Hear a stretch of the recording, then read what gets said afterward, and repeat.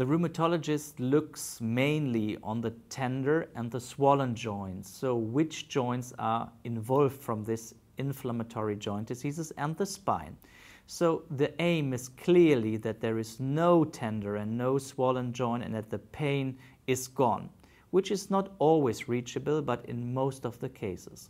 In the last years, the minimal disease score has been introduced. And this was a new idea looking to the disease, because we do not focus anymore only on the joints or on the spine, but also on the skin and on the entheses. And this is very important, to look at the patient as a whole person and of the different domains.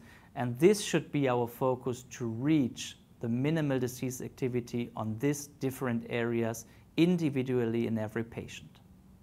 Please understand that your perspective is getting more and more important, and that we understood that we should not just stick on labs and on the clinical examination, but that you are in focus of our treatment.